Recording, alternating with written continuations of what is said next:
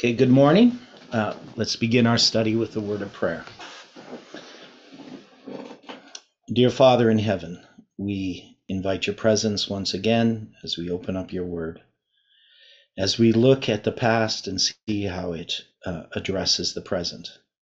We know that there are many things that we still don't fully understand, and so we need your guidance and direction, your instruction. Help us to trust your word and to be obedient to all the things that you have given us, and forgive us for our sins and for our lack of faith and trust in you, and our indolence and our failure in the past to study your word. We ask, Lord, that we can redeem the time as we have awakened out of our sleep. Be with us now. Be with each person watching these videos. May you work powerfully in their lives. And we pray this in Jesus' name. Amen. Well, good morning again, everyone. Now, yesterday we went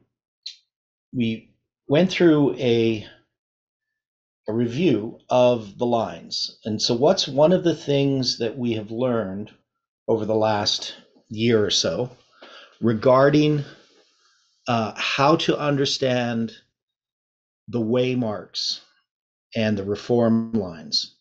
What's the thing that we brought out yesterday? How do we look at a reform line?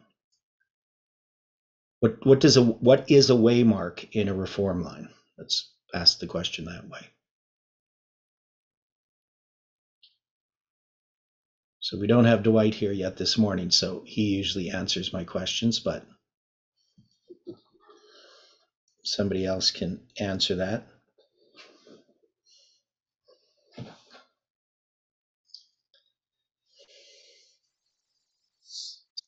Usually something significant that happens. Okay, so we have a waymark. So it's an event on a line, and remember we have in Isaiah 28, we have a line and a plummet, right? So a plummet is a righteousness, and a line is judgment. So it's a waymark, it's a test, it's a separation of classes. So that means each waymark has a reform line attached to it. That is, we have a reform line, but when we look at a waymark and we zoom into it, we're going to see another reform line. And part of the problem that we have faced in this movement is we haven't fully understood how reform lines work. We haven't understood this part of it. And we had a false way of understanding reform lines, which was Parminder's way of understanding reform lines. And he rejected a principle that Jeff had been teaching for years. And that was the principle that every waymark typifies every other waymark. And if that's the case, then we can see how these lines line up. That is, we have a reform line and we have a waymark, and that waymark is a reform line. But it's also going to be tied to the next waymark, because part of that reform line of that waymark contains a waymark that is the next waymark. And now Jeff never fully understood this, that he never fully understood how these lines connected or how these waymarks connected. Now Parminder did these staggered waymarks where we just started moving the time of the end over for each group of people. And Jeff had kind of started it, but Parminder sort of elaborated upon it, and he used different types of ways of interpreting a line, such as you could use a line as represented by the harvest. That's one of the main ones he used. But you could, of course, use a building, and I can't remember, I always forget the list of the ways that we can look at a reform line. But he started to use these harvest. We have the building of the sanctuary. You have the sanctuary becomes a reform line way of doing things. Well, I can't remember the other ones. Harvest, building, I don't know, for some reason my mind always goes blank. But part of the problem that he had when he did this harvest reform line is it created some inconsistencies, which he tried to resolve. And I don't know if people remember how he was doing the reform lines in 2018, but this was sort of, he had introduced some new ideas.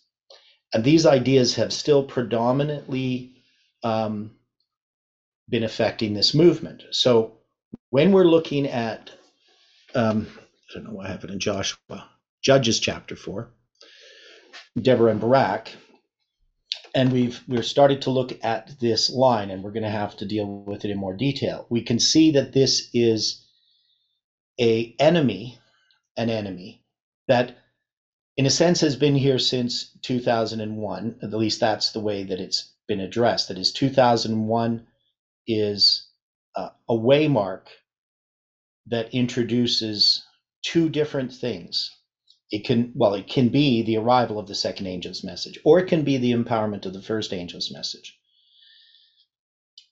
But we're looking at Judges as representing the history of this movement since 9/11.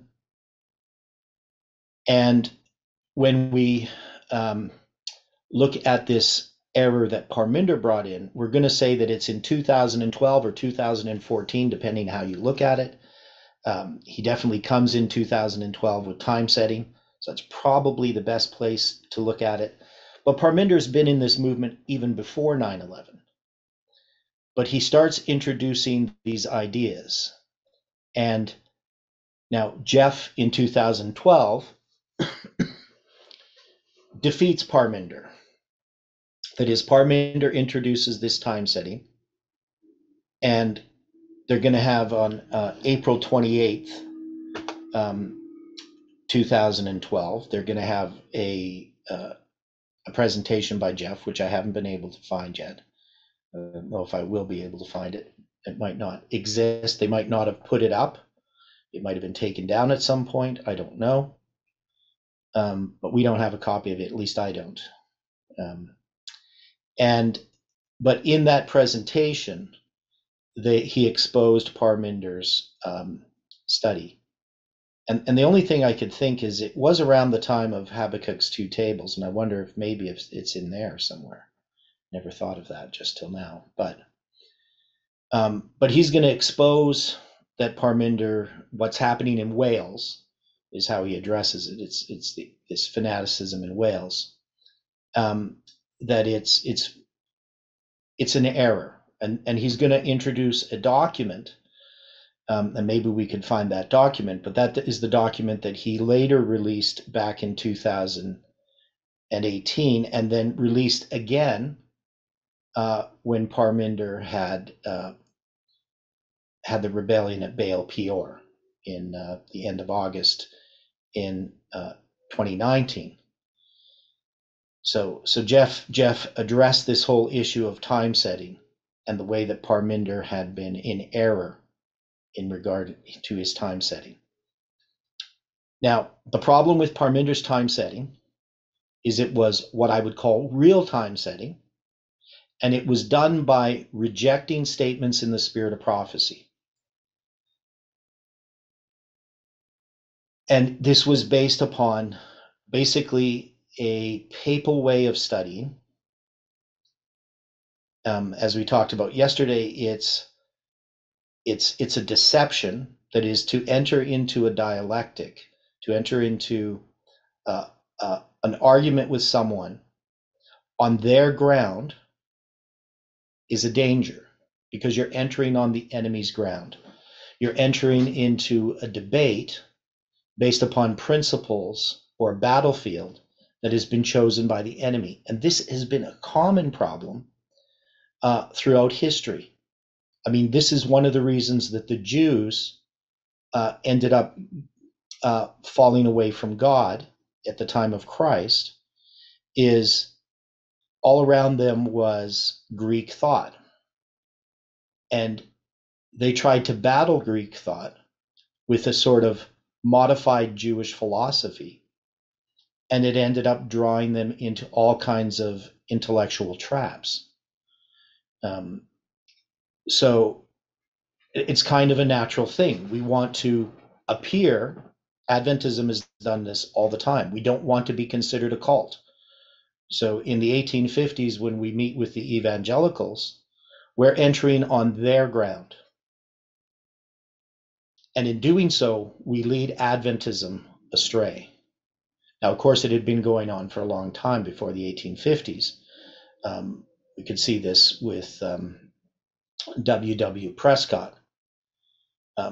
He wanted to be accepted by the evangelicals, by the Protestants, and believed that by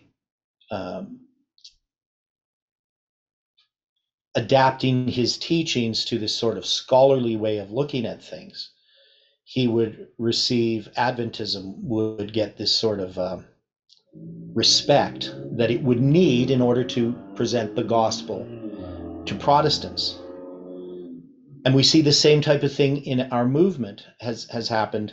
Jeff never got caught up in it, but many of the people who were in the movement believed that they could somehow convince the conference that the 2520 was correct, for instance. And we saw people in our movement fall away. We can see this with Emiliano in his back in 2000, and it must have been 2012 when he went to a conference in Germany and he got to present. You know, we somehow think that if we get the approval of the church or of the world, that we can somehow win them. But how do we win people to Christ? It definitely can't be by becoming like them. We have to be calling people out of Babylon, which means we have to have a pure faith, and we can't enter onto their territory, onto that enchanted ground, which I believe that the scholarly intellectual world, that system of study, is enchanted ground. And that's what Parminder was doing. He was doing it in a way that was very, very subtle, but as he progressed, you could see it more and more. So we have Parminder as part of this general. He's Sisera, that is, he's not a papist openly, but he is intellectually, which Jabin, the king of Canaan, represents, I believe, the papacy. And so we have Parminder introducing to this movement this system of intellectual philosophy. And many people get deceived by it. They get caught up in it. And so the vast majority of this movement ends up following Parminder. But we're still not free from this enemy. That is, Parminder's thoughts and ideas, which had resonated with many of us with our thinking. Even if we ultimately rejected Parminder as a person, doesn't mean that we rejected his ideas. So, I mean, part of what we have to look at is really, in doing this study, is really understand what it is. Because we can talk about it in this general sense, you know, a system of intellectual philosophy. We can talk about it as papal thought. We can say it's the Protestant method of Bible study. And all these things are true, but we really need to define what those things are. Or really, we need to look at what the truth is and see those things in contrast to the true method of study. Now, one of the things we brought up was Parminder's study on the 2520, and I'd asked, you know, how many people had seen it. And I know Angela had seen it, but it was a long time ago. Now, what he basically does is he enters onto that territory of that battlefront, which had been this wall that had been raised up by people like Ty Gibson, James Rafferty. There's a whole bunch of guys. I can't think of everybody's names. Steve Wahlberg, Eugene Pruitt, the guy from greatcontroversy.org. Can't think of his name. But there's a number of these pastors and scholars conservatives, right, who really opposed the 2520, and they did so upon supposed linguistic grounds.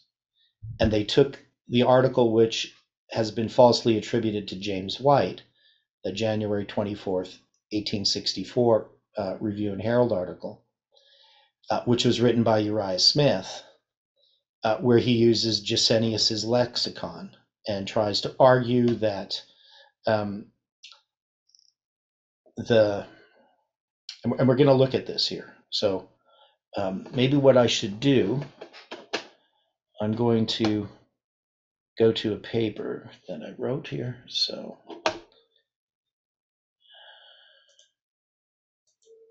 and maybe not everybody's completely familiar with this whole argument. So, especially people watching this, not everybody may have been through that history.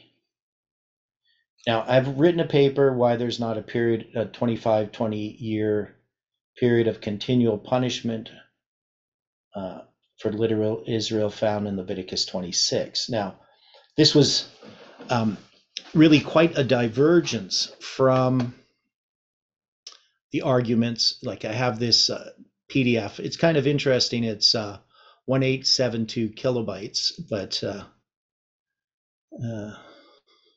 it's the size of the document.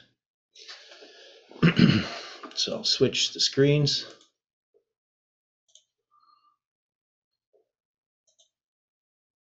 So it's quite a bombastic title there. But the idea was it's countering the argument. And in some ways, what I'm trying to do is to, instead of entering into that argument, the ground that they're making, though I do address it, I really try to look at the problem from a different angle. And I've had lots of ways in which I've done that. This paper wasn't really successful in the sense of convincing anyone that I know of. But I do go through Leviticus 26 and I address the argument dealing with, and let's see if I can find it here. So I deal with this intensity or duration. So people can find this on my academia site. And Iran, you just have the link to my academia site on palmoni.org, but you don't have any of the actual papers. But you can go there if you want to find the link. Yeah, it's under documents. Yeah, under documents. Yeah. So I address this here. The word that is translated as 7 times is the Hebrew word Sheba. The understanding of the meaning of this word and how it is applied in Leviticus 26 is crucial to the argument around whether or not we can find a 25-20-year period in Leviticus 26. So I'm going to go through it and address this argument. And at the time I wrote this, which was 2015, I was still under the impression that James Wright had written this Review and Herald article. But I later found that wasn't the case. And the reason why people think he wrote it is because when you go to the E.G. White disc, or even to the website, it's not, the author's name isn't given. But since James White is the editor, it is assumed that he wrote it. But actually at the time in 1864, James White was not the editor. Uriah Smith was, but they hadn't changed it on the masthead. And the reason is James White was traveling with Ellen White after the death of their son, Henry. So late in, that was in, I think, December 8th, 1863. So James White wasn't actively involved in what was happening at the review. And this is an article which shows the style and the types of arguments that you would see from Uriah Smith. You will never see James White quoting Gesenius, but you will regularly see Uriah Smith quoting Gesenius. Now, if James White did write the article, he would have just been using arguments that were given by Uriah Smith. But it doesn't appear to be the style of writing of James White. But anyway, I do address this. But that's not really my main argument in this paper. And later on, because we come to understand the 4-7 times, the main argument that we have to come to is that the reason the um, the 25:20 comes from Leviticus 26 is sort of a more indirect way.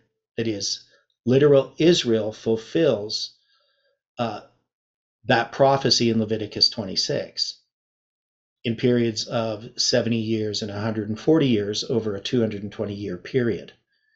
Now, I found other ways in which to present this to people, but part of what I had to remove in my thinking is I had to get away from trying to combat people on their ground and move over to just looking at things from the way that they're presented in the Bible. And that thinking in myself has taken time. Because what we do is we make enemies. When we try to defeat people in an argument, we try to destroy their argument. The only way that we can do that, generally speaking, in the way that they might even consider that they've been destroyed, is by beating them in a battle. But if you beat someone in a battle, is he a friend now or an enemy? He's going to be your enemy. You're not going to win him. And that's not the way of Christ. That is, we should seek to win people to Christ, not just defeat them. And this was a problem in 1888. Adventist pastors were excellent at debates.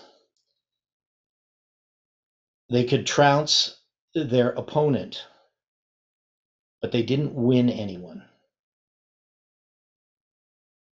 And so this is a danger that's happened. But I'm no different than Parminder in this sense. When I first came into this movement and I started looking at the 25:20, it was basically, how do I understand these arguments and how do I convince people that they're wrong?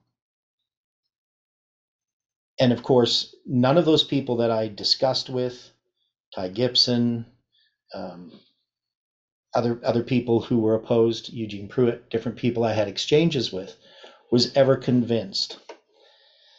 Pastors, anyone. So this paper, though, introduces this idea that Leviticus 26 is fulfilled with literal Israel, which was a completely new idea, though hinted at partly in Miller's studies, but never really fully understood in this movement.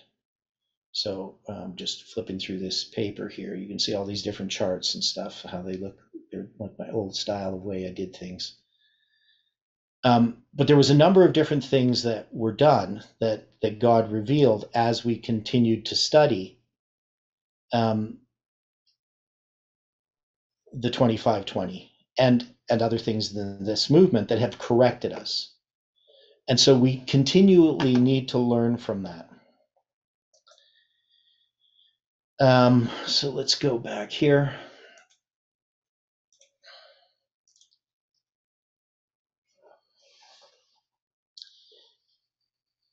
Now so what if we're going to describe the way that we have been studying? How is this different from the Protestant method of study?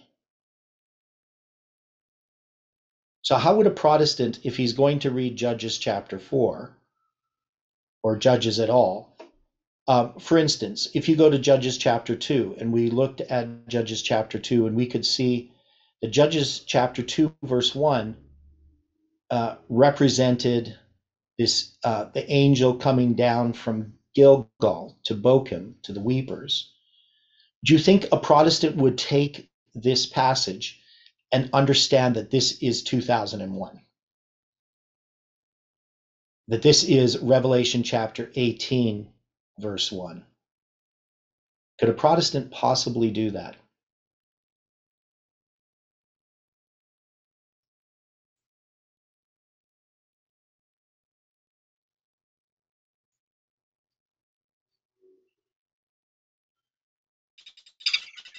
Perhaps if you have the rare one who's really seeking light. Okay. Now, you say perhaps, and that's actually a good response, because there are people who might see something in the scriptures that doesn't lie on the surface.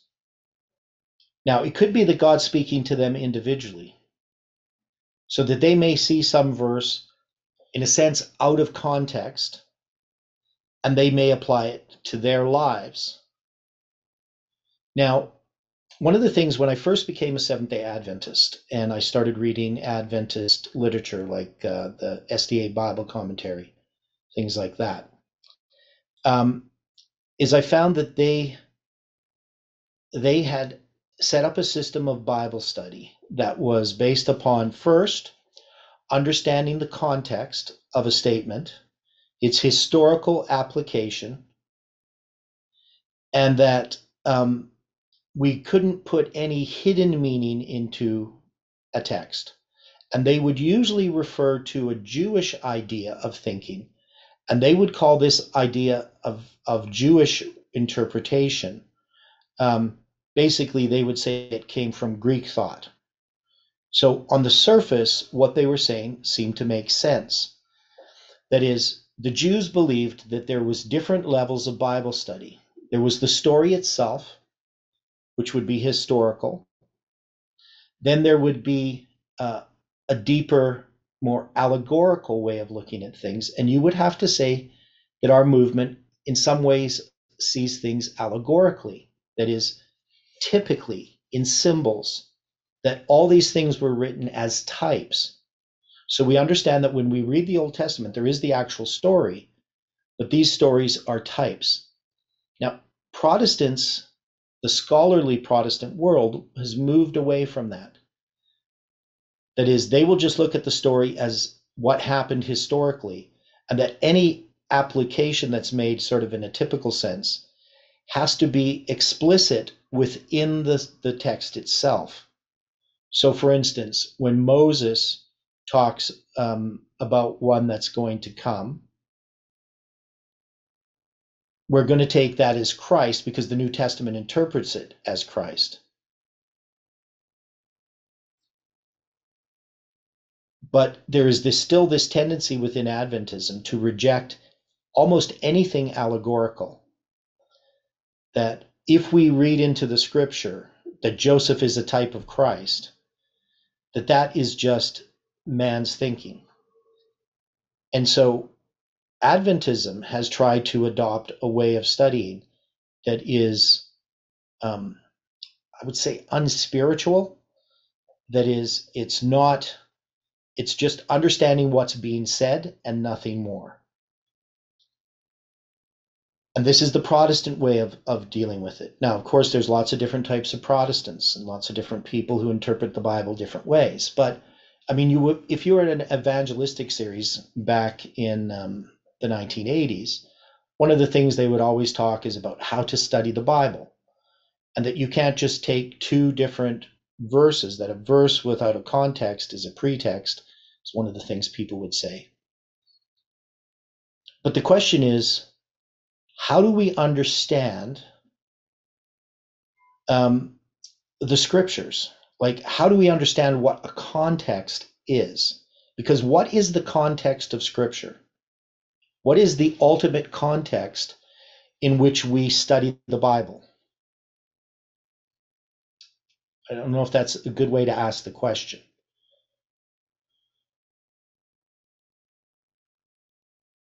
Because what is the Bible telling us about? With me, it's to know God more. And I realize in my finite mind, I will never know him completely, but at least to know his will for the day by day, right? And for the rest of my life. Okay. So it's to get to know God, right? It's revealing God's character. Now, we know that the first revelation of God's character is nature. Nature is the first book.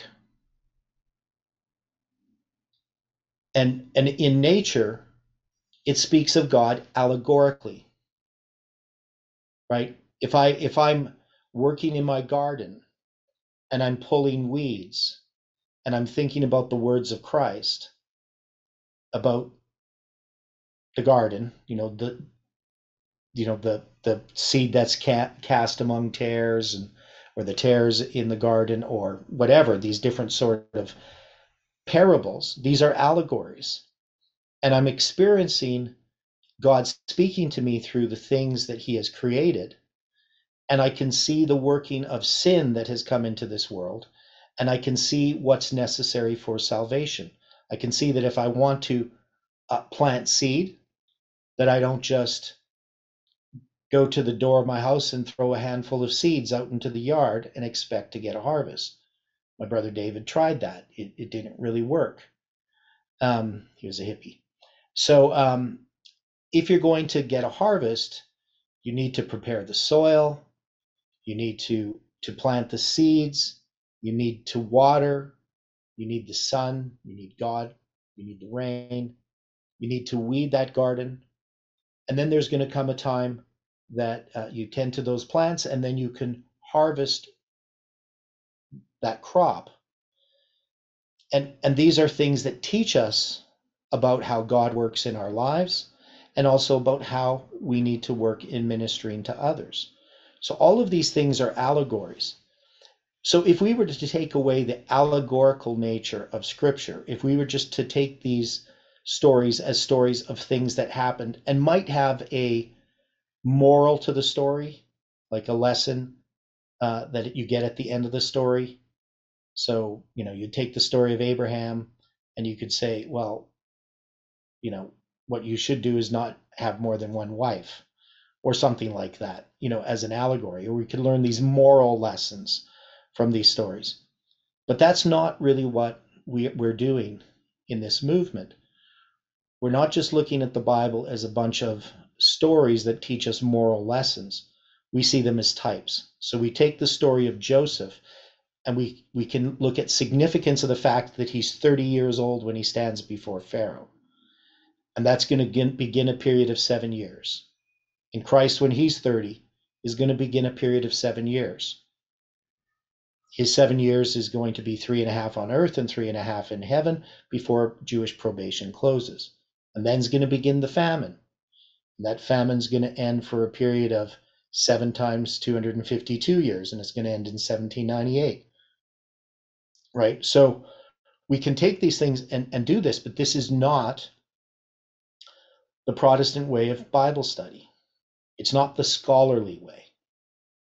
They would look at this in the way that our scholars look at even just the idea of taking scriptures, and like Paul does in Hebrews chapter 1, where he uses all these different scriptures as proof texts to show that Jesus is God. Our scholars would look at that and say, well, Paul can do it, but that's not how we study the Bible, because he's taken those statements out of context, and only a prophet can do that. For us, we have to understand those statements in context. But we know that that's not the case. We know that the context is the plan of salvation. It's the great controversy, that each of these stories is illustrating a reform line, and that those reform lines are types, and that we can line up these reform lines, and they're going to keep adding detail. Now, Parminder, when he was presenting his method of study, he wasn't really doing that. He was doing a thing called parable teaching. Now, parable teaching is allegorical, but does anybody really know what was wrong with what Parminder was doing in regard to parable teaching? What the error was? Because, Christ taught with parables. Does anybody know? Maybe you're not familiar enough with it. But just in general, if I create a parable, does that mean that my parable reflects truth?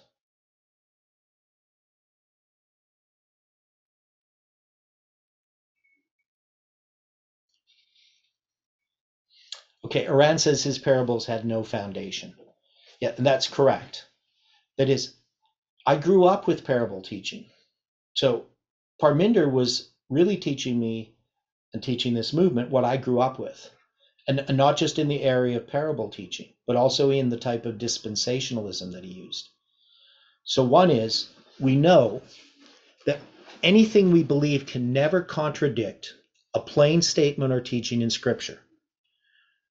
So when you have this dispensationalism that was connected with his parable teaching, he could say that Ellen White understood everything in the context of a Christian of the 19th century. And so her understanding and the things that she taught aren't necessarily correct because we're more advanced now and we understand things more than she did. And so she would have just believed a lot of things that people in her day believed. And that we can also say she was a prophet for her time, but she was in a different dispensation. And so the things that she's saying don't really apply to us. Now, of course, that's a rejection of a basic principle that all new light is just an unfolding of established truth, that the old light is never done away when you have new light. In fact, the old light shines brighter. But Parminder, in his dispensationalism, would reject statements of the past. And I grew up with that. So something in the Old Testament, well, that was a different dispensation. So Christ is giving you a new teaching. And so Parminder was using that. But when it came to the parable teaching, the idea was that you could create a parable, but that parable would then just be a story that you could tell. That is, he would believe that if you made this narrative, this story, that you could illustrate it with a parable, it was true. That's what my dad taught, and that's what Parminder taught. But there would be no foundation, as Iran says, to that. That is, a parable can illustrate something that is true. But just because you make a parable doesn't mean that your parable is true. That is, it can illustrate. You have a truth and you can illustrate it with a parable, but you can't create truth by creating a parable. And so they believed it's just the story that you create, and that you could create different stories and you could create your own parables. This is what they were suggesting, is that we need to create our own parables. And this is not what we are taught in the Bible or the spirit of prophecy about parables. Parables reflect truths that already exist. It's a way of teaching. It's parable teaching. It's not parables creating truth. So I'm not sure if I'm really helping everyone right now understand this problem of Parminder, because of its subtle nature. So he appears to be accepting line upon line, but he forces the lines to fit his narrative or his story. And he at least started doing this back in 2016, at least. And he would do this with things like steps to Christ. He would take the steps of salvation, put them on the reform line, and say, well, baptism is 9/11, and since baptism is 9/11, that means after 9/11, this movement does not commit sin. It makes no mistakes. It's perfect. And he was setting us up, right, so that he could then be the leader of this movement that has made no mistakes. But Jeff is going to be the leader of the first movement prior to 9/11, and he's going to have faults. And so Parminder could set himself up as the one that now is the leader of the movement. He's Elisha. Jeff was just Elijah.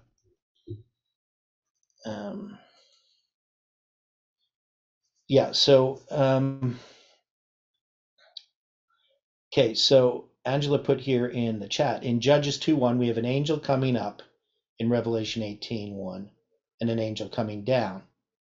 So people may quibble over this, but it appears to be a literal angel in Judges 2 and a figurative in Revelation 18. Yes. Now, in Hebrew, is there any difference between coming and going?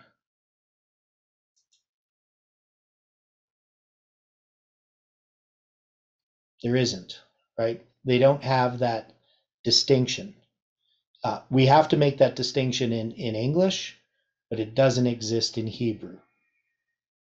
And I can show you this here.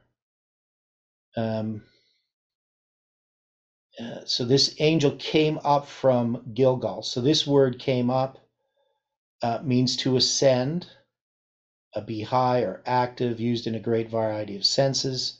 Send up once, break, bring, cause, carry, climb, show, depart, exalt, excel, fall, fetch, get up, go away, grow, increase, lay, leap, levy, lift.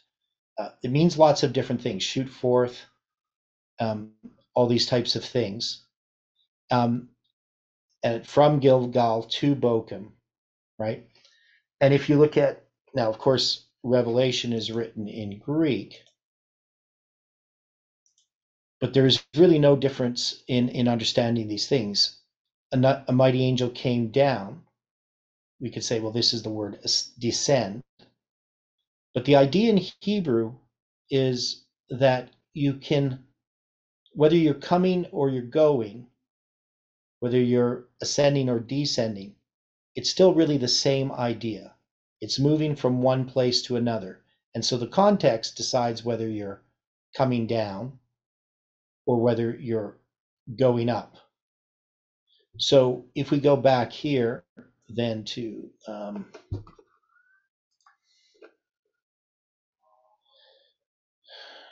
Judges, and we look at this, an angel Lord came up from Gilgal. You could easily say came from Gilgal to Bochum, right? It's just that the idea here is that this angel is coming from one place to another. And there's other places I could show this as well. But here is even this word, I have brought you into the land which I swear. It means go or come in Hebrew. And you can see going or coming in English are two different things, but in Hebrew they're one thing. So now, so there's a point there. So with this idea, what Angela is suggesting is definitely people can look at, like, people are always going to find a way to argue against something. But here we have a literal angel in Judges 2, which of course is figurative in Revelation 18. But we have an angel coming down from heaven to this earth. And of course, if it's coming down from heaven, it's coming from heaven to earth. Now, why would, if you're going from Gilgal to Bochum, you're going from Gilgal, that's by the River Jordan, and Bochum is, which place did we say this was? Bochum represents what city? You remember? Anyone? Because it's not Bethel, right? So Bethel. So, I mean, technically you would have to go up from the river to go to a place that's higher. So in elevation, you would be going up. So I mean, just physically, it would be up, which is why you would probably have this word Allah, which means to ascend, because you're going to have to go from something lower to something higher. But the idea here is this is the angel of the Lord coming from Gilgal. And what is Gilgal then as a symbol?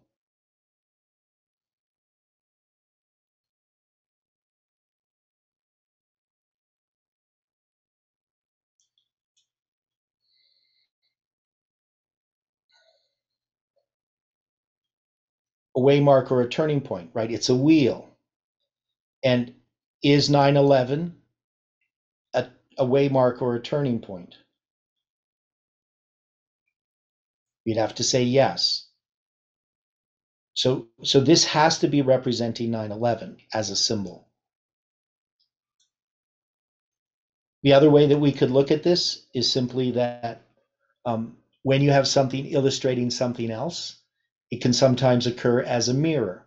So if somebody wanted to argue, well, this is coming up in Revelation 18, it's coming down, you could say, well, that's just a mirror.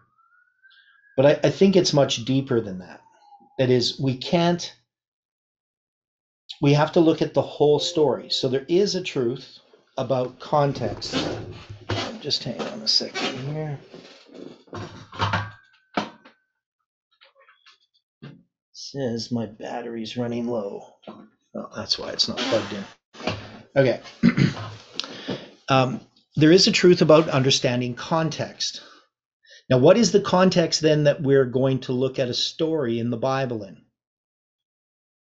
As we talked about earlier, but it has to do with the great controversy. But how do we define that context? Every story in the Bible is what?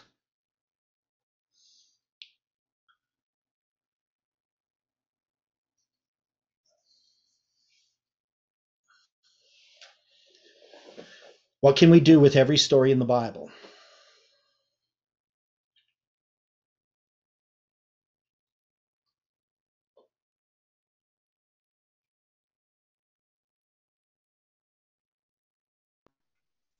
I try to see whether it has any impact on my life, whether there are parallels.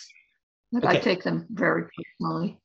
Okay, so parallels. Now we know that a story then is a reform line because everything in the Bible is representing the gospel, and the gospel is a three-step testing prophetic message that develops and demonstrates two classes of worshipers. So when we look at Judges chapter 2,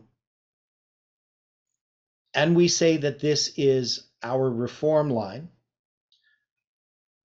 would we say that this is the second angel's message?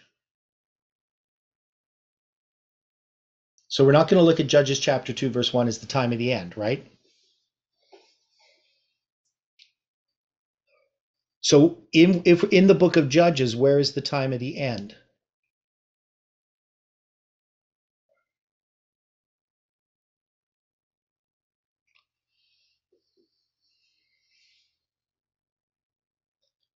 So if I go to Judges chapter 1, do I find a time of the end in Judges chapter 1?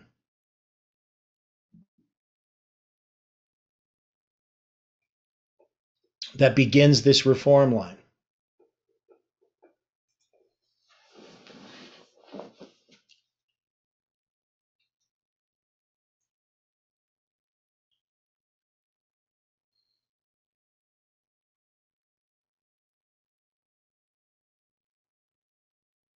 Anybody have any thoughts on that? Okay, let me see.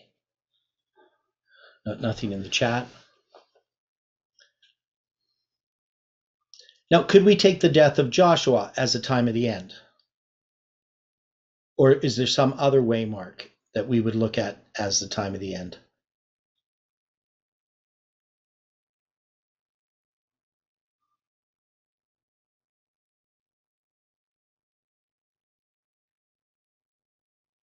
Do we have any symbols that we can take from Judges chapter 1 that marks the time of the end, besides the death of Joshua?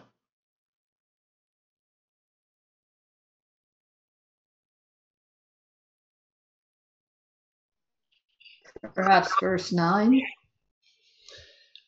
Okay, so afterward the children of Judah went down to fight against the Canaanites that dwelt in the mountain in the south and in the valley. Okay, so what about the 70 kings that are mentioned? 70 kings. Can that represent a time of the end?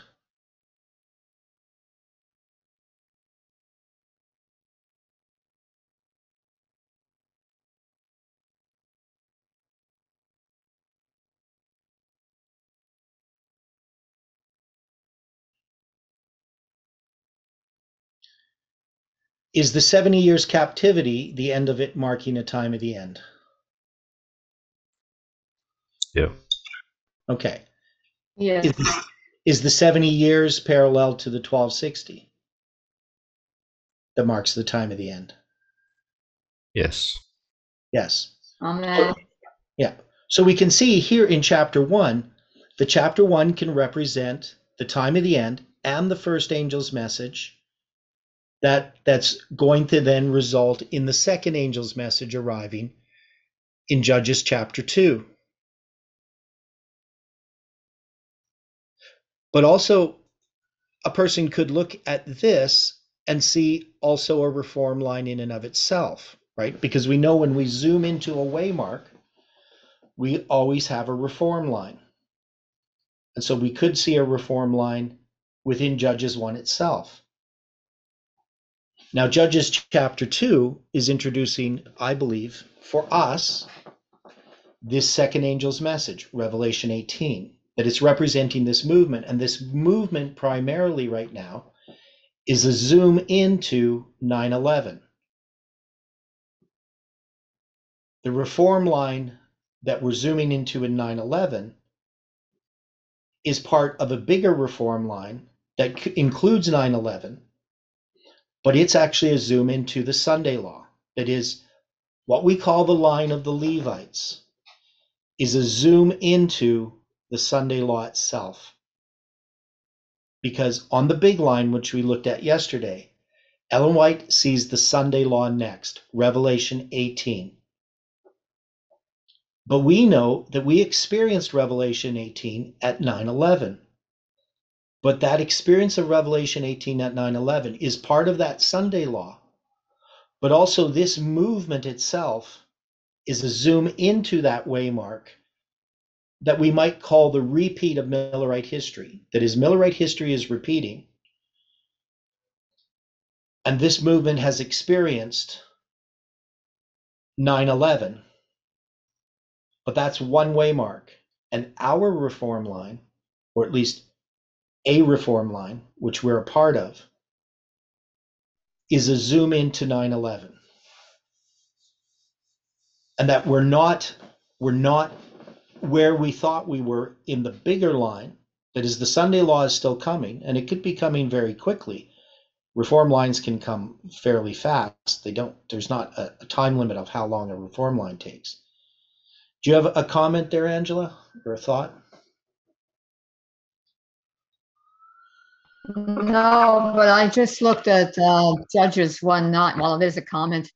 And when I noticed that it says dwelt in the mountain and in the south and in the valley, I was going to ask whether we had, when we went over Judges 1, whether we had compared Judges 1:9 with Daniel. I think it's Daniel 8:9, where it talks about the pleasant land in the south and so forth. I think we did, didn't we? Yeah. Okay. We touched on that a little bit. I can't remember all the things we said about it.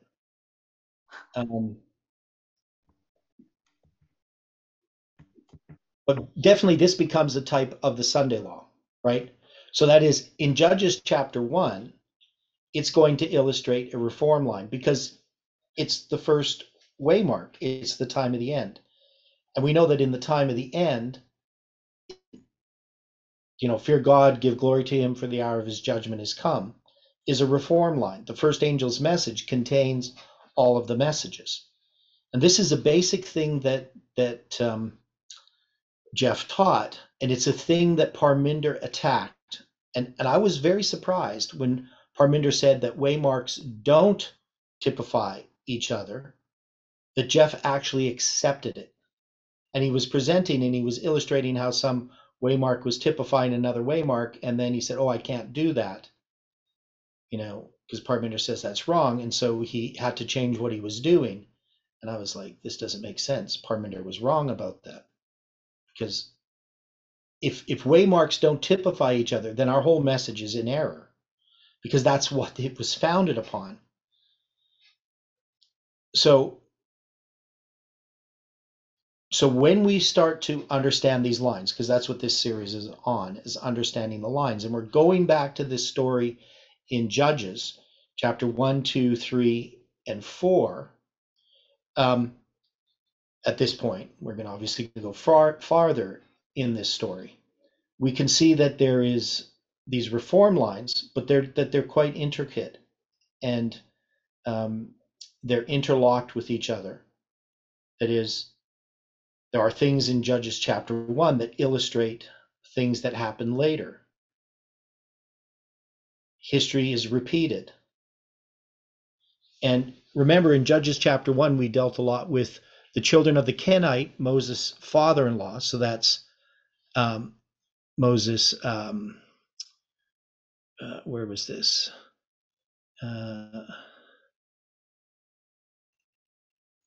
Went out of the city of the palm trees with the children of Judah into the wilderness. So this is going to be, what's his name here? Othniel, the son of Kenaz, Caleb's younger brother, took it and gave to Achsah, his daughter, to wife. Came to pass when she came to him that she moved him to ask of her father's father a field, and she lighted off from her ass. And Caleb said unto her, What wilt thou? And she said unto him, Give me a blessing, for thou hast given me a southland, give me also springs of water. And Caleb gave her the upper springs and the nether springs. And the children of the Kenite, Moses' father-in-law, went up out of the city of palm trees with the children of Judah into the wilderness of Judah, which lieth to the south of Arad, and they went and dwelt among the people. And Judah went with Simeon his brother, and they slew the Canaanites that inhabited Zephath, and utterly destroyed it, etc. Now, when we studied this city of the palm trees, so this had to do with the 7 times. So we could see that this Judges chapter 1 itself is illustrating this movement. But we could also say it's the arrival of the first angel's message. And when it came to Moses' father-in-law here, what did we find that this was referring to?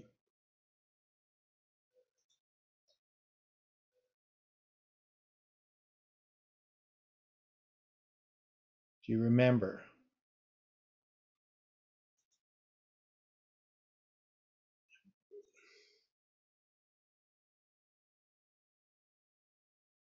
There was something that we had found regarding this.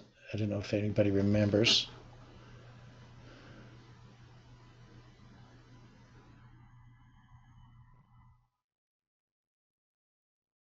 Because this is talking about Hobab, and is Hobab Moses' father-in-law?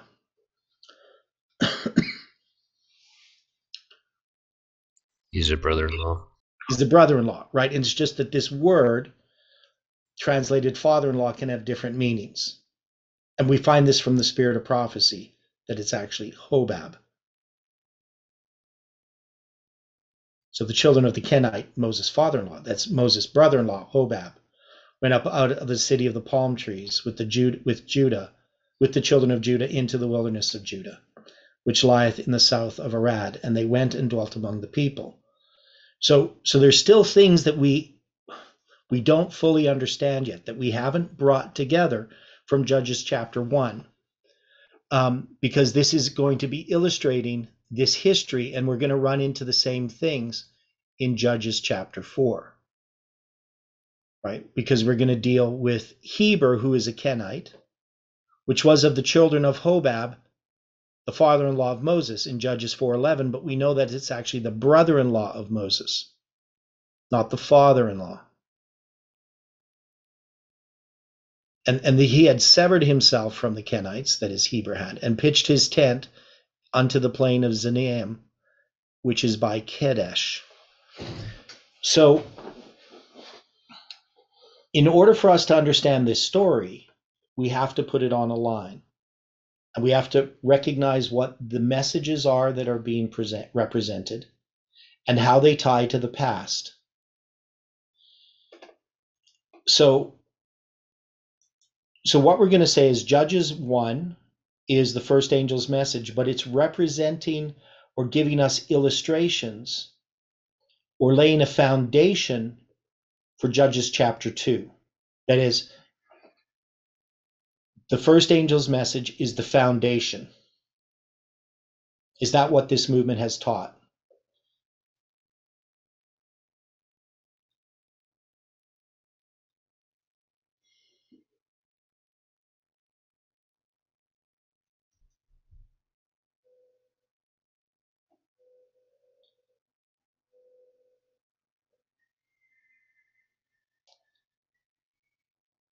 Why do we say the first angel's message is the foundation?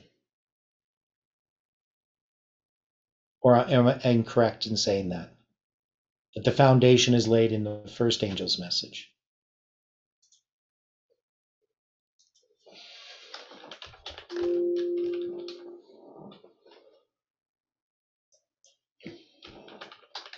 Anyone?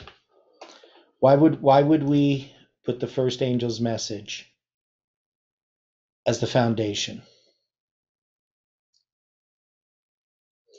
Okay, let's take a look at. Because it calls us to repent and fear God and give glory to Him. So that's coming to Christ and living your life for Him right there. Okay, so we know that in order to have the first angel's message, in order to have the second angel's message, you have to have the first. Fear God. That's the first angel's message. Give glory to Him. That's the second angel's message. And the third angel's message is judgment. So you can't have a second without the first, as Iran says. Now, if we look at the 7 kings, which I have up here, and this is just the names of the last 7 kings of Judah, and we can see that Josiah represents the foundation, right? Manasseh is the first angel's message arriving. Ammon is the formalization of the message, and Josiah is represents the empowerment of the message. Jehoahaz is the arrival of the second angel's message. Jehoiakim is the formalization. Jehoiachin is the empowerment, and Zedekiah is the arrival of the third. This is how we understood the 7 kings of Judah. This is how Jeff understood it back in 2013, right? And he did the same type of thing with the last kings of Israel. And you can see how I have underneath here, I have these messages. Now, this I did a long time ago. This is the way that we understood it, is the second angel arrived in May of 1842. We now know that that's not when it arrived. It arrives on April 19th. Because back here, I didn't have midnight and the midnight cry. So I didn't fully understand it. Jeff didn't fully understand it back then. Now, see if I can find. Okay, so we have literal foundations being laid. This is, I'm just going searching the word foundation here, so it's going to take me a little bit to find what I want. Okay, so here's what I want. So this is the history of the beginning of the 2300 days and the history of the end of the 2300 days. That is, this is the reform line that begins the 2300 days, and this is the reform line that ends it. So this has this time of the end, that 70 years that we talked about, that are going to end. There's actually 2 periods of 70 years that end 2 years apart. So you have the fall of Babylon, which is the end of the 70 years for Babylon. And then you have Cyrus's decree, which is marking the end of the captivity in Babylon.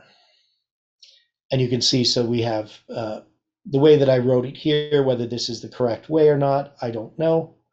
But under Cyrus, with the defeat of Babylon, you're going to have the arrival of the first, you're going to have a formalization that occurs, and then an empowerment. And however we want to look at that, formalization I put when Cyrus comes to the throne, with the death of Darius, and then the empowerment when he issues the decree in 536. And then the second angel arrives in 520, and that's with the messages that are going to come through Haggai and Zechariah that are going to lead to the commencement of the building of the temple. So here the foundation is this temple's foundation. And then we're going to have this work of the enemies. These are the people that are going to be opposing this. Now, this is, of course, happening in connection further back, but more specifically with false Smyrtus, who puts an end to the building of the temple, and then the enemies that continually try to stop them. And then you're going to have Darius's decree, which would be a formalization of that message, and then it's empowered when the temple is dedicated in 515 on March 12th. And then you're going to have this tarrying time. This is this period of time in which, before Artaxerxes' decree, the 70 weeks are going to begin. You have the number 7 attached here. And then you also have a disappointment, which is going to be dealing with, of course, Nehemiah's history as well. And then you're going to have the streets and walls built. This is the 4th angel's message in that history. And we can see we have the same thing in Millerite history. You have the period of darkness, the captivity. You're going to have the arrival of the first angel's message. You have the laying of the foundation, the work of the enemies. Again, I still have the second angel arriving here in May of 1842, but we would just move that to April. And then we're going to have this revival. And then there's a tarrying time. And then the third angel's message arrives October 22nd, 1844. There's a disappointment. And then you're going to have this fourth angel arriving in that history with the rebuilding of Jericho and the establishment of the Adventist Church. So this is one way to look at it. But we can see here that we have these reform lines. And these reform lines have a foundation, and that foundation's under the first angel's message. So now, what does a foundation imply? I know that's a really bad question. But if you're building a foundation, what are you doing? Why do you build a foundation?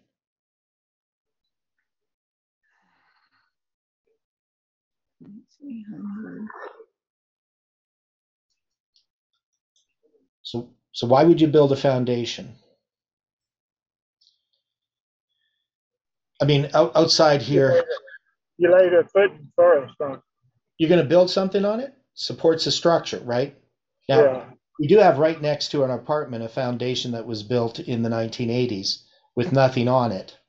But I don't think that was the intent, just to build a foundation. It's just sitting there rotting away.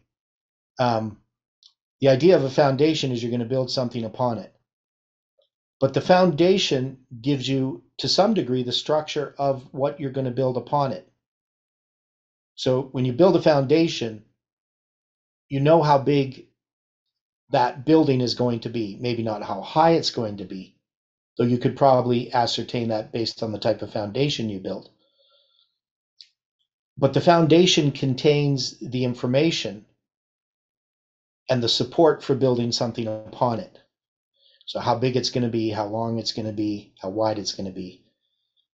And is it going to be able to support what's going to be built upon it? So you have the structure, the shape of the building, and then, of course, it's going to be built upon that. So when we look at the idea of the three angels' messages, that the first angel's message contains the information of the second and the third. But that means the second and the third are dependent upon the first angel arriving and the laying of that foundation. So simply, when we say that Judges chapter 1 is that foundation, it's the message dealing with Joshua and also the death of Joshua. So it's going to deal with some stuff before the death of Joshua and some stuff after the death of Joshua.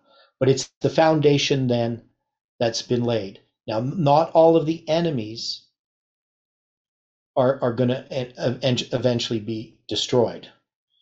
But we're going to have, in Judges chapter 1, we have the death of Joshua being introduced, but we're going to deal with information that occurs before his death.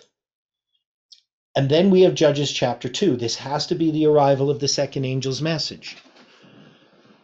But it's going to illustrate all of the things that are then going to follow, right? It's going to mention the death of Joshua again, and it's also going to mention that there's these judges that are going to come. And these judges come because God is going to prove his people,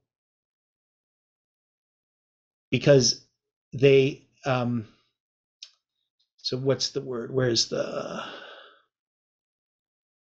I'm trying to find the verse. Yeah, it's verse 22. So Judges 2:22. That through them, these nations that weren't conquered, I may prove Israel whether they will keep the way of the Lord to walk therein, as the fathers did keep it or not. So Judges chapter 2 is representing the second angel's message. But we say that it represents a period from 9/11 to 2023. Now, is this movement presently in the second angel's message? That is, are we after 9/11? And we would have to say yes. And what is the message that this movement is to be proclaiming? Is it to be proclaiming the third angel's message?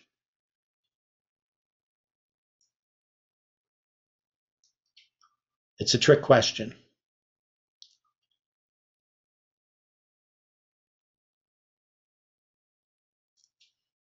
Anybody want to try to answer a trick question?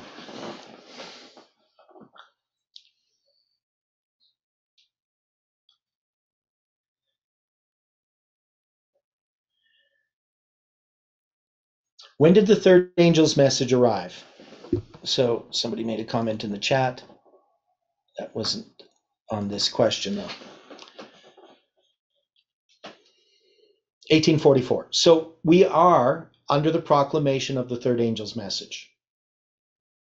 So definitely this is the proclamation of the third angel's message.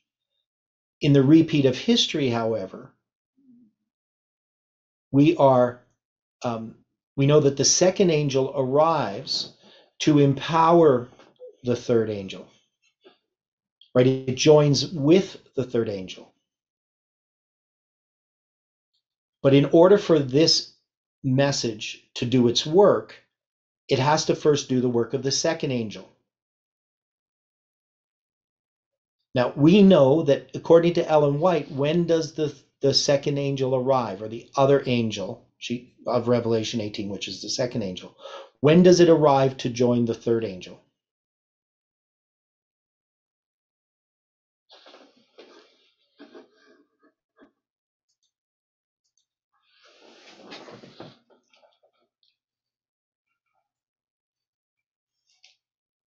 Does she put it at 9/11? It's 9/11, was Okay, so Ellen White doesn't put it at 9/11. She puts it at the Sunday law. Correct? Because she has the correct, William? She puts it at the Sunday law, correct? You're not going to answer that? Because does Ellen White, now we look at Testimonies 9/11, and Ellen White talks about 9/11, right?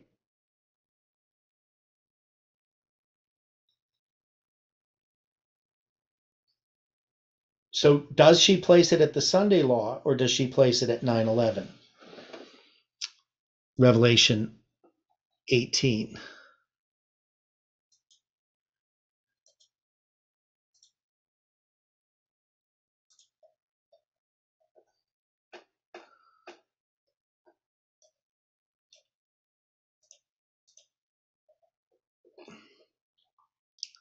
I don't really want to answer this question for you guys.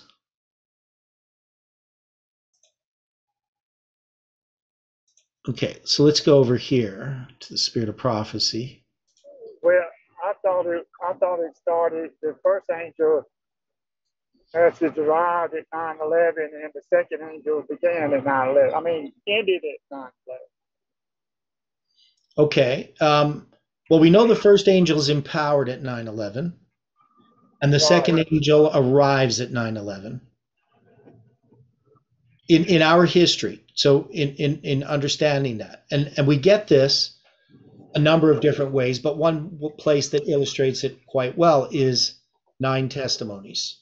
So in 9 testimonies, I got to skip this here. We have the first section's called "For the Coming of the King," and she's going to quote Hebrews 10 verse 37, which is quoting Habakkuk chapter 2, verse 4, right? For yet a little while he that shall come will come and will not tarry, or maybe that's verse 3, Habakkuk 2 verse 3. And the just shall live by faith, which is going to follow in Hebrews 10:38. Right? So Paul quotes Habakkuk 2, verse 1 to 4, part of it. And then she has a chapter entitled The Last Crisis, saying we are living in the time of the end. So, of course, that's 1798, but it's also 1989, right? The fast fulfilling signs of the times declare that the coming of Christ is near at hand. The days in which we live are solemn and important. The Spirit of God is gradually but surely being withdrawn from the earth. Plagues and judgments are already falling upon the despisers of the grace of God. The calamities by land and sea, the unsettled state of society, the alarms of war are portentous. They forecast approaching events of the greatest magnitude. So this is something written at this point to people after 1989. And it's talking about the coming Sunday law. So if you were in the 1990s, you're Jeff, you're a conservative Adventist, you're going to see that the next crisis coming is the Sunday law. That's what you're going to see.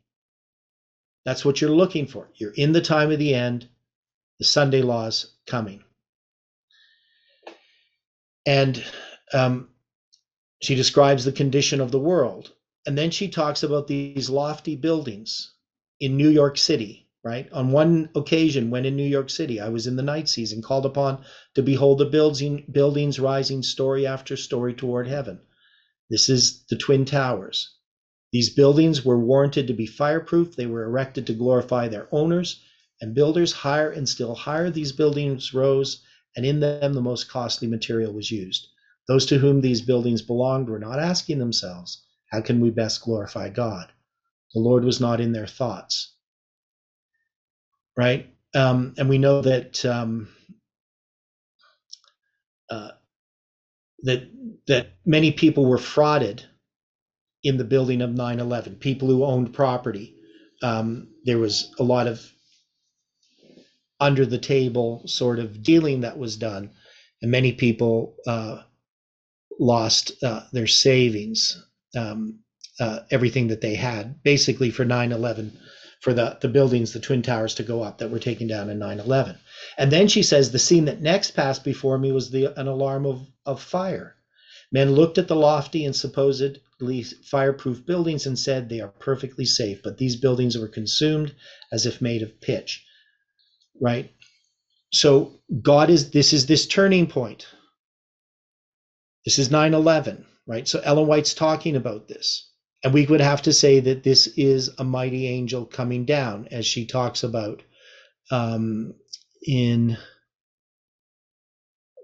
can't remember where she says this here, where she says just that they're touched, basically one touch of his mighty hand. Anyway, I can't find it here, whether it's right here.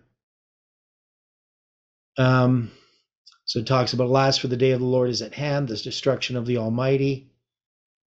All the different things that happen after 9/11. And so we can say that this describes 9/11.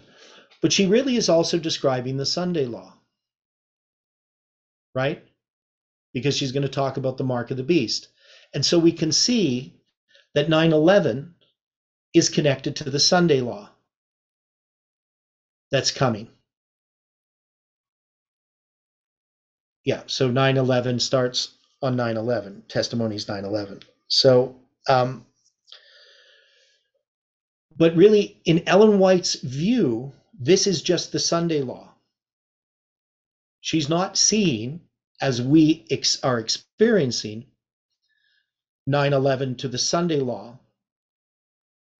in the way that that we have often taught it. That is, Ellen White doesn't separate Revelation 18 in that way. She sees it as one event. And one way you could look at it is when you see something from afar off, a city that's from afar off, it's just a point on a map. But as you approach it, you are entering into a reform line connected with that waymark. And the Sunday law waymark is this reform line. But I'm arguing or trying to suggest that this movement isn't representing the entire history.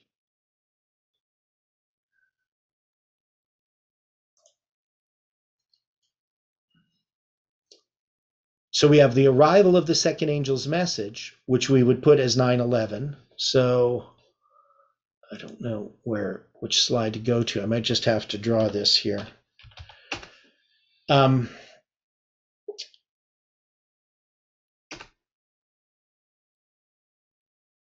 So 9/11. So here's an example. This is just one of my old charts. So here we have 9/11 is the empowerment of the first angel. And then we have the arrival of the second. Again, you can see I have up here, because this is before we had midnight. We just had midnight cry at this time. So you can see I have 9/11 here as the empowerment of the first angel. The question is, what is the arrival of the second? And we know, of course, that's 9/11. That 9/11 serves two purposes. But these two purposes can illustrate where we are in this line. That is, in this line here, where I have all these question marks, because this was just used as an illustration back then, or a thought experiment to try to figure this out. We know that the Sunday law is, and here it says the third angel arrives, but really it's going to be the empowerment in our history, because the third angel arrived in 1844 up here. So really you'd have to put, I'm going to change this. So let's deal with this. We'll do it here instead of on the whiteboard. So if I'm going to take this here, I'm just going to keep this slide. I'm just going to duplicate this. Okay, there we got it. Duplicated. It's a different slide. So if I'm going to take this third angel is empowered here, and I'm going to get rid of all of this.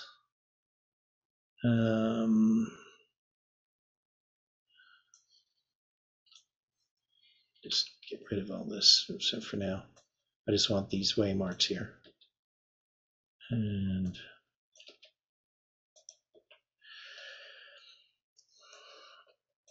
okay, so if I'm going to take these waymarks and I'm going to put this as, maybe I could keep it like this. So these are the waymarks up here. So we're going to have, this is Millerite history. And then we're going to have this reform line starting in 1989. And this reform line is going to be over here on this line. I guess we could do it.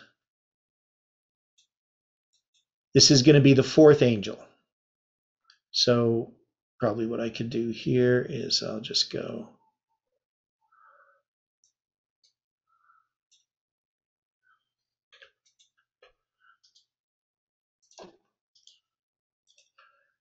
like this. Okay, so we're going to just say the fourth angel arrives, which is the second angel. Okay, so this is going to be 9/11.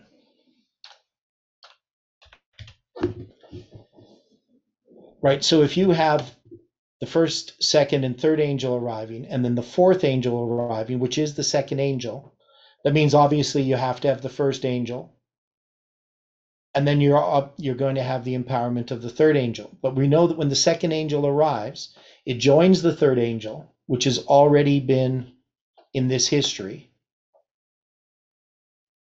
So if I just take I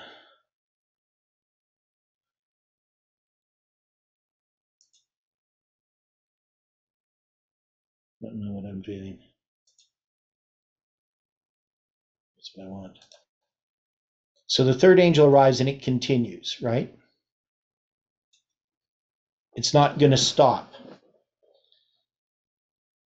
But that means you're going to have a first angel here preceding the second angel, because you can't have a second without the first. And then you're going to have the third angel being empowered. And that's going to be the Sunday law. So the simple way that I would do this is I'm just going to take this number here, put it here, and then I'm going to take this symbol, whoops.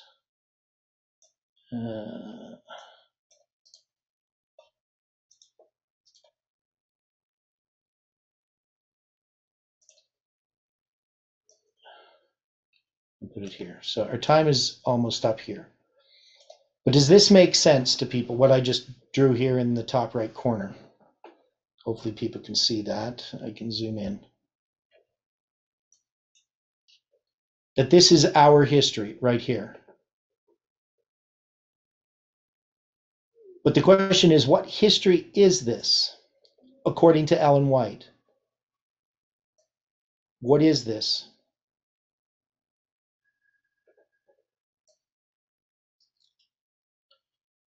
Is this the Sunday law?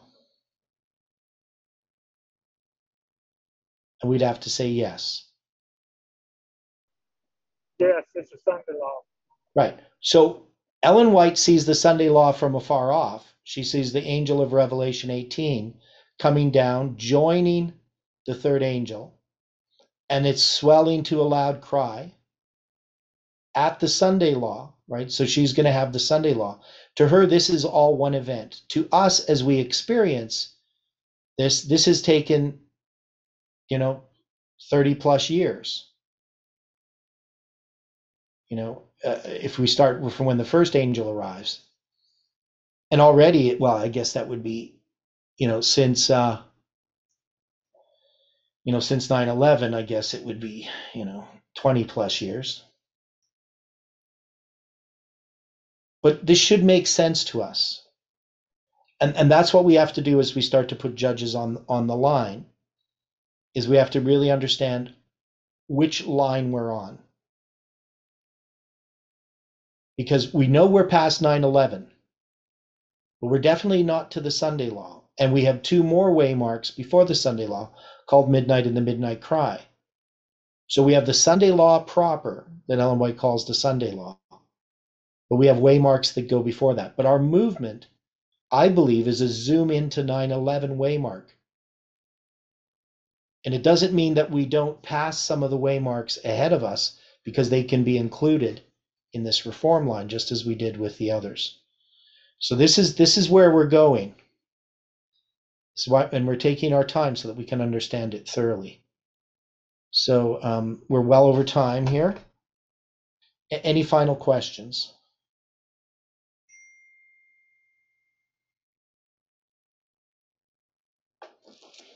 Okay. Well, let's close with a word of prayer. Dear Father in heaven, we are so very thankful for the time that we have had together. We pray that you can bless this study. Again, as people watch it, we pray for Dwight, that you can be with him. And we ask, Lord, that you can be with each person searching for truth. Help us to continue to study and understand your word, is our prayer in Jesus' name. Amen.